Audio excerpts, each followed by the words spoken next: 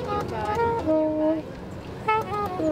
Now stay here, look towards your right hand. Open your arms wide, interlace your fingers and lower to the earth.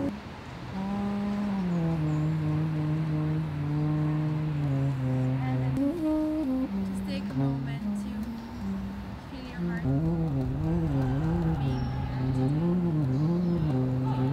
Pour moi, c'est pas juste la musique jazz qui m'inspire dans cette activité, dans cet atelier, c'est vraiment le fait que ce soit live. Parce que je pense que, évidemment, la musique, les sons nous touchent plus profondément dans notre corps. Vraiment, les battements de notre corps peuvent comme se mélanger aux mélodies de la musique live. Keeping your chest open. And then relax.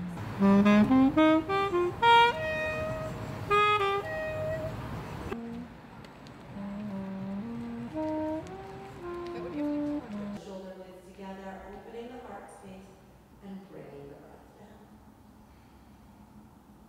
You can close your eyes or just look down. And again, lifting the corners of the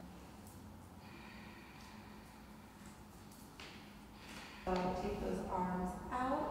You're going to reach that left arm forward. Most of us today doing yoga, at least in the West, at least here, are sitting at desks all day.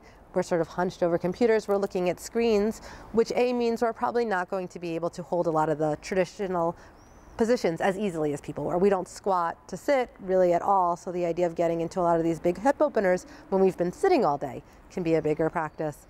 You'll lift your head, neck, shoulders, arms off and up. The lower body stays down.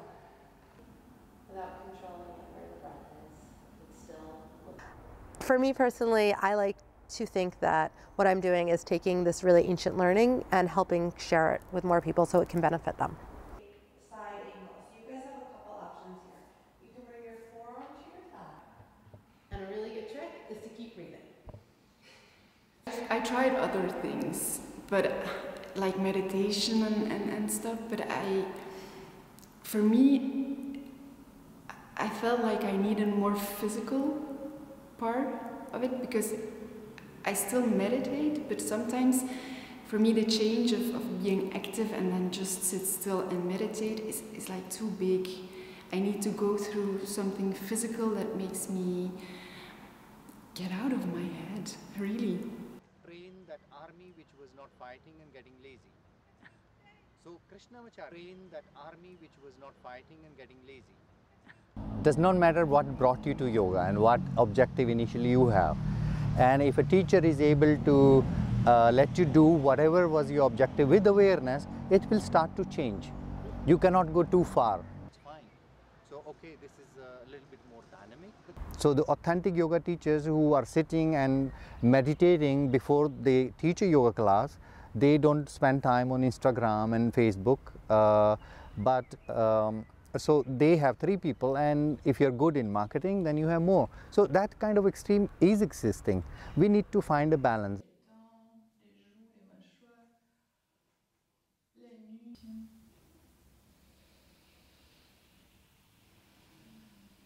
Quand vous sentez vos yeux fatigués, n'hésitez pas à utiliser ces techniques toutes simples.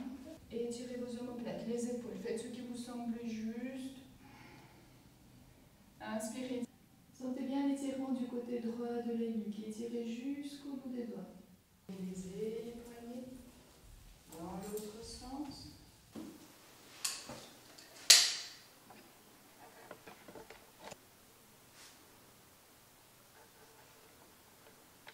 Because teachings are all there, they never disappeared, and the fact that people use yoga as business and open studios saying it's only yoga for office people, something like that, it doesn't change yoga.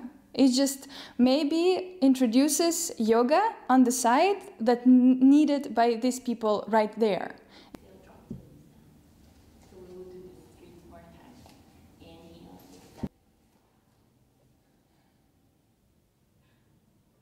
It's very important to have different styles because we are very different. People are not the same, so we cannot all practice the same style of yoga. And for I might be comfortable in practicing a hard vinyasa flow, for example, and I would maybe love to practice a yin yoga class. To the floor. Step the left foot to the front. And exhale, fall